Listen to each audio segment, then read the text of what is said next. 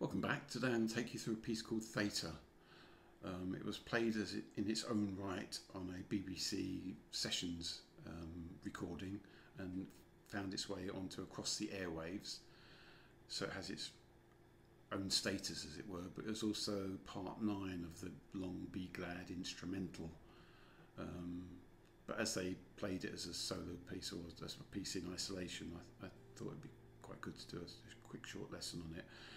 It's basically in G, and it'd be really good if you're playing with someone else, or if you've got a lupo pedal, because then you could kind of just play a G or play the melody once, then play a harmony to it, or play it on a mandolin that was well over the top. But anyway, it goes like this.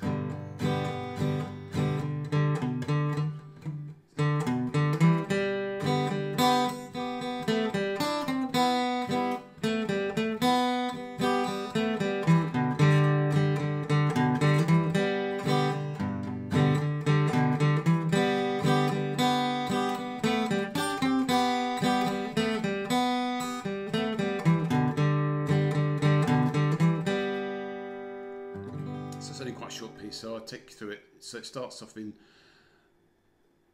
your 4th string open to 2 on the 5th string, back to the 4th string open, 2 on the 4th string, 3rd string open. There's your first phrase. Your second phrase is 2nd string open, 2 on the 3rd string, 3rd string open, back to the 2nd string, 3, 1, 0. Next phrase is back to the 2nd string, so it's 2, 0, 2, open 2nd string. And then the 4th part starts on 2 on the 3rd string, so it's 2 open, go to 2 on the 4th string, 2 on the 5th string, 4th string open, and then the 5th part is open 4th string, 2 on the 5th, open 4th string, 2 on the 4th string, open 3rd string. So that's the same as the first measure.